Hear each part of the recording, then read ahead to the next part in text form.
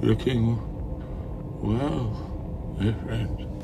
Welcome to Watch Mojo, and today we're counting down our picks for the top 20 twisted sci-fi movies you've never seen. Okay. Existence. For this list, we'll be looking at thought-provoking and daring science fiction films that deserve more attention. What mind-bending sci-fi movie do you think needs more love? Let us know in the comments. Number 20. Event Horizon. When it was released in 1997, Event Horizon was met with harsh reviews and poor box office. Place looks like it's never been used. Still haven't seen any crew? If we saw any crew, Doctor, you'd know it by now. However, appreciation for it has grown considerably over the years. In this future-set plot, a team of astronauts conduct a rescue mission of a spaceship and make some shocking discoveries. Director Paul W.S. Anderson's film has drawn comparisons to Alien and The Shining. And while it doesn't reach the heights of those masterpieces, it still manages to impressively unnerve. It shows you things. Horrible things. What does? The dark inside me from the other place. Those with weak stomachs might want to sit this one out. But for everyone else, Event Horizon is a great, if unsettling, glimpse at the terror of the unknown. From hell. You don't believe in that kind of stuff, do you? Whoever sent that message, he sure believes in hell. Number 19. Advantageous. Sci-fi is often seen as an escapist genre, but Advantageous isn't the kind of movie you put on if you're looking to have a break from reality. You would do the same for your own girls if you were in my place. This Netflix film stars Jacqueline Kim as a woman who, in a desperate bid to provide for her daughter, undergoes an identity-altering procedure with devastating consequences. You may have to remind me of things, especially what's important to you. Director Jennifer Pong's film plays more like a somber drama than a sci-fi thrill ride, but its thoughtful examination of topics like racism and income inequality make it a consistently gripping watch. The scariest thing about Advantageous is that it doesn't feel entirely like fiction.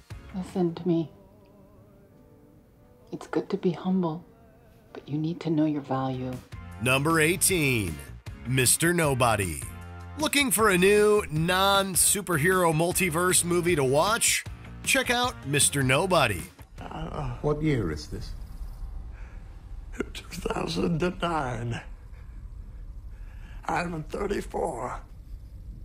I was born February 9th, 1975. This riveting film starring Jared Leto is the story of the world's last mortal, or to be more accurate, the stories. Director Jaco Van Dormal's film jumps through different realities for protagonist Nemo Nobody, stemming from the infinite possibilities of life. No, it's not it. In another life, then? Anyway, I remembered you. Mr. Nobody manages to be both emotionally resonant and thought-provoking, as it makes you consider just how much impact one decision can ultimately have and the very concept of time. This and its nuanced performances and vivid cinematography make it anything but a cinematic nobody. Hello, Nemo. I'm glad you found me. Number 17. God Told Me To. Don't let the title fool you. This isn't a movie you'd show in Sunday school. And then you shot her in the back. Twice, I think. Writer-director Larry Cohen's film is ambitious in ways some may find shocking and offensive. In this grim New York City tale, a slew of murder culprits all have one thing in common. They all claim to have been persuaded by divine intervention. And it gets even more out of this world from there. However, God Told Me To still manages to feel grounded, practically to the point of discomfort. I found myself wandering down a street near my home. It was the next day. Nobody believed me. You may want to say some prayers after watching this. I'll come again. We'll talk soon. Number 16. Cube. Escape rooms are fun, but they wouldn't be if they were anything like Cube. Listen, we can't go climbing around in here. Why not? There's traps. What do you mean, traps? This Canadian sci-fi cult classic is about 6 strangers who wake up in a maze, one with some truly nasty surprises awaiting them. The impressive production design and sharp direction from Vincenzo Natali make you feel like you're trapped right there with the characters, desperate to get out. Is anybody besides me interested in what's on the other side of that door? And while some scares are visual, others are psychological, as it shows how tenuous trust between people can be. Believe us when we say that Cube is a truly multi-dimensional viewing experience. The only logical explanation. Number 15. Possessor. Few names are more associated with sci-fi horror than David Cronenberg, and it looks like his son Brandon is successfully following in his footsteps. This might be a bit of a rough jump. Just do it. As you wish. Possessor, the younger Cronenberg's second film, is one of the top sci-fi movies of the decade so far. Like his father, Cronenberg merges both body and psychological horror to craft an unforgettable viewing experience.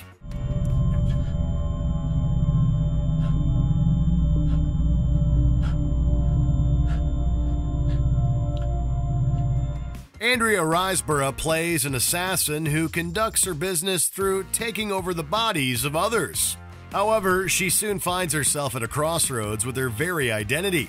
With stunning special effects and a haunting storyline, Possessor is the kind of movie that will take hold of your mind long after watching it.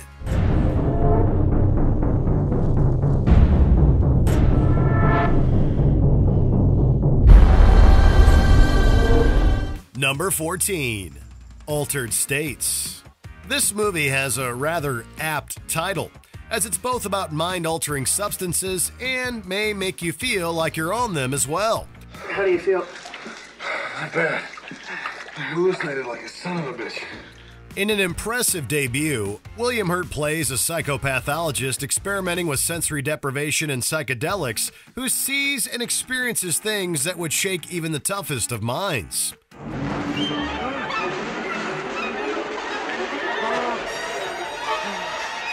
Altered States holds an impressive pedigree, as it was directed by the provocative Ken Russell and penned by Oscar-winning screenwriter Paddy Chayefsky.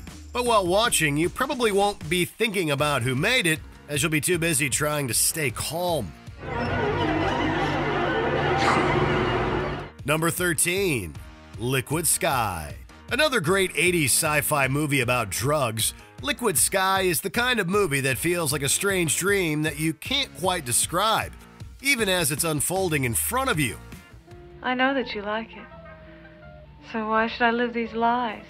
This independent film was made with limited resources and an unknown cast. But what it lacks in budget and star power, it more than makes up for in craft.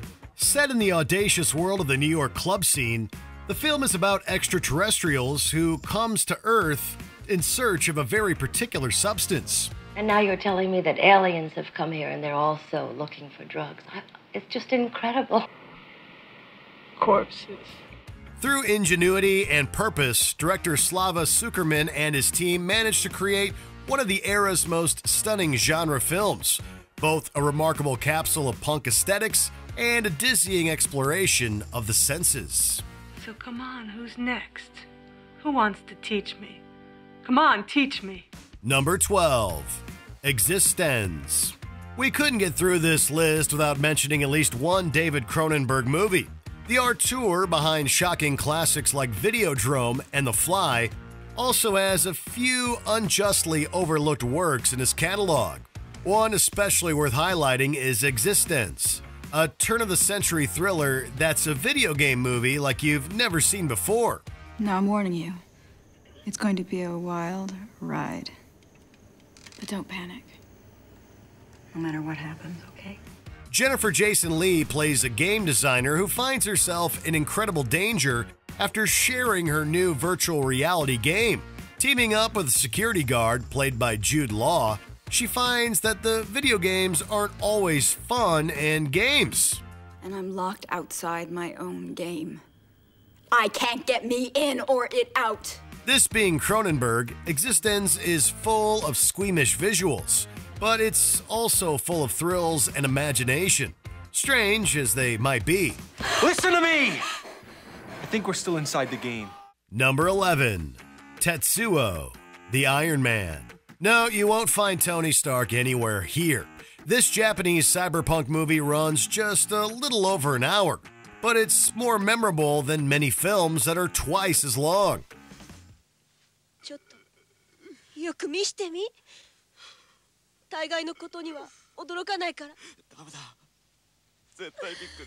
A man finds himself undergoing a horrifying bodily transformation and realizes that his past is coming back to haunt him in a big way. Director Shinya Sakamoto's kinetic style makes an already disturbing premise all the more nightmarish, and the black and white cinematography only makes the horror feel even stronger. This film is also credited with bringing Japanese cinema greater worldwide attention. Now that's metal.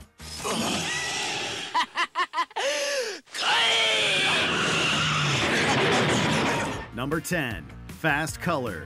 Starring the always excellent Gugu Mbatha-Raw, this unconventional superhero film reminds us that there's still room for smaller productions in this crowded genre. Fast Color bucks the trend of big-budget, action-packed superheroics to tell an intimate story about a young woman whose seizures trigger earthquakes. Take your daughter and get under the desk. What are you talking about? Stay away from the windows. And cover her head. Her superhuman abilities make her the target of a scientist looking to harness her power. As it turns out, however, special abilities run in the family, and it's ultimately her relationships that are at the very center of this film. For so long, I was haunted by the pipes breaking and the walls and the water, but I couldn't remember her face. I'm not scared anymore. Beautifully shot and boasting impressive effects for a smaller film, Fast Color was well received by critics, but received a very limited release. Number 9. Predestination. You always knew this day would come.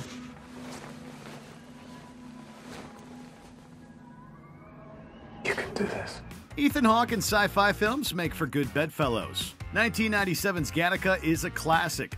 Though not nearly as well known as the aforementioned film, Predestination arguably gives Gattaca a run for its money in terms of quality, and ups the ante in terms of plot complexity. Preparation is the key to successful, inconspicuous time travel. Luck is the residue of design. A tightly written time travel story, the film follows temporal agent Doe as he attempts to thwart a crime that will cost thousands of lives.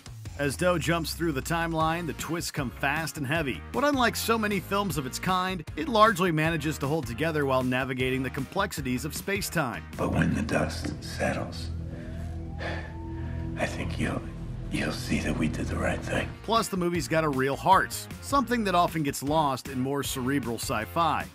Number 8. Beyond the Black Rainbow. For those of you who are primarily here for the mind-bending angle, consider this 2010 Canadian production a must-watch. Through our unique blend of benign pharmacology, sensory therapy, and energy sculpting, we can guide you gently along the path to a new, better, happier you. It's the feature film debut of writer-director Panos Cosmatos, who's perhaps better known for his equally insane 2018 movie Mandy, starring Nicolas Cage, stuck on full throttle. Beyond the Black Rainbow is a sci-fi horror flick that's hard to summarize. I can guide you towards that achievement. Find your inner strength and your inner power. Set in 1983, it tells the story of a telepathic young girl being held captive by a psychopathic doctor. But there's so much more to it than that. Playing out like a drug-induced fever dream and reveling in bizarre imagery, Beyond the Black Rainbow is every bit as strange as its title would suggest. Couldn't agree more. Number 7. THX 1138.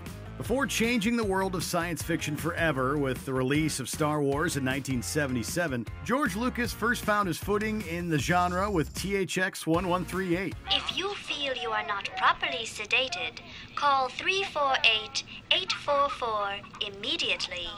Failure to do so may result in prosecution for criminal drug evasion. His feature directorial debut, the movie was actually based on Electronic Labyrinth THX 1138 4EB, a 15-minute short that the then aspiring filmmaker shot while studying at USC's School of Cinematic Arts. The story is set in a dystopian future where sex, emotion, and family are illegal, and the uniformly dressed masses consume government-mandated drugs to make them more compliant. It was considered a flop at the time of release, receiving mixed reviews from critics, but has gained a devoted following in the years since. It's a man.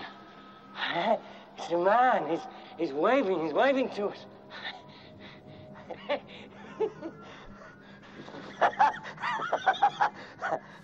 Number 6. Coherence.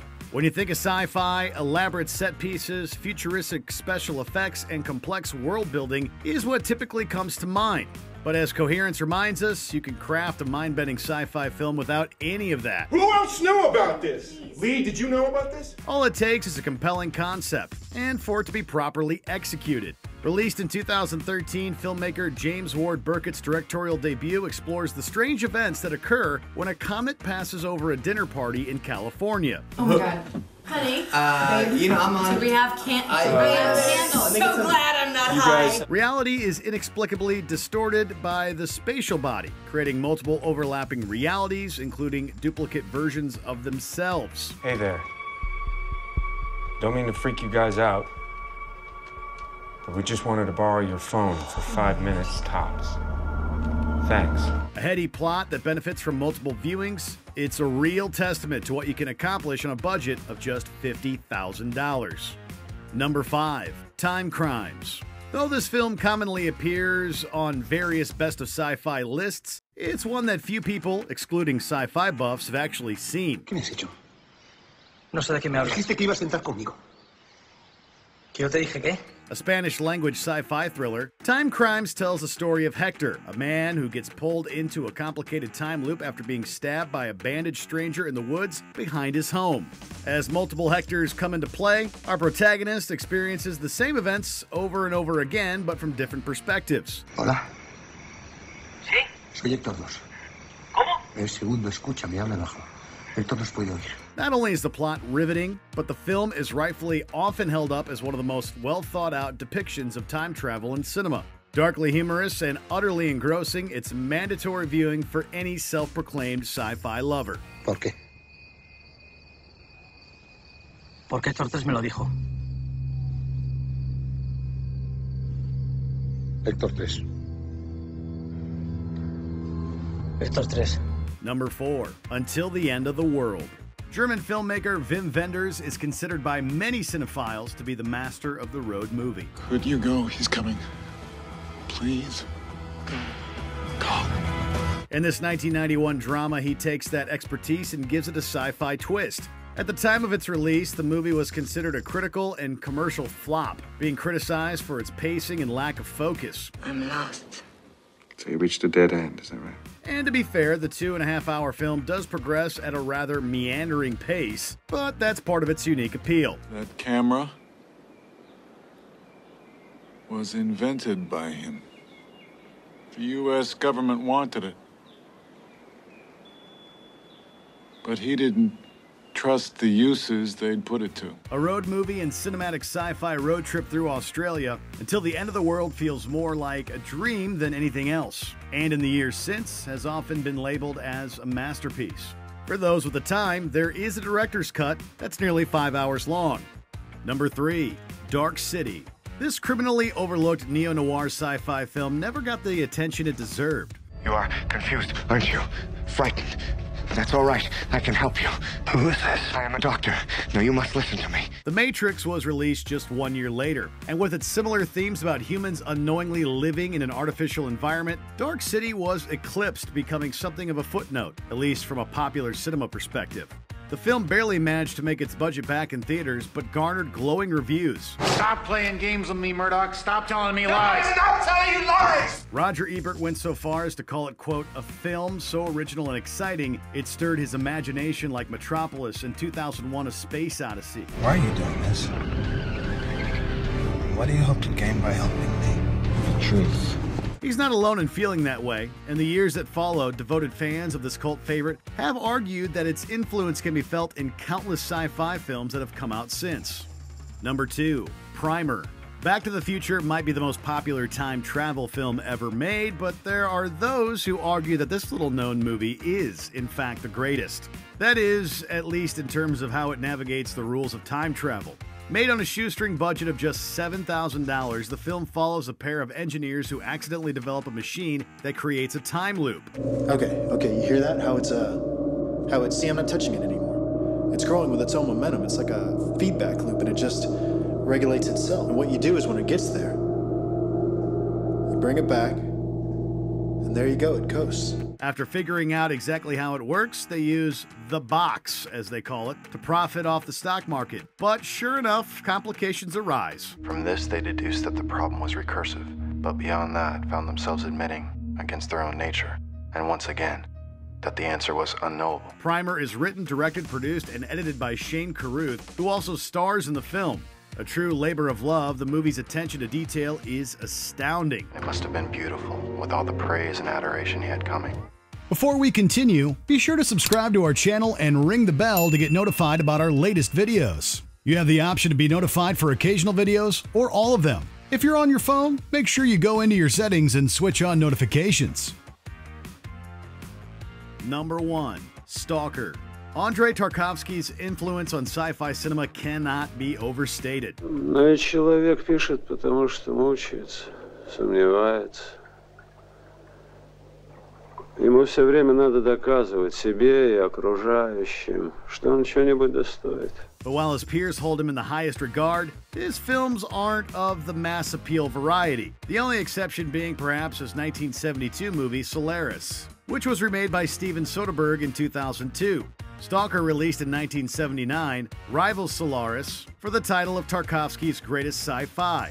It follows a man known only as the Stalker and his two customers as he guides them through a surreal, forbidden area of land known as the Zone. Очень сложная система ловушек, что ли? И все они смертельны. Their objective? To reach the room, where one's greatest desires are said to be fulfilled. A dark and desolate film, Stalker is not an easy watch, but it's pure visual poetry and offers endless food for thought. Я знала, что и горя будет много. Ну, только уж лучше горькое счастье, чем серая унылая жизнь.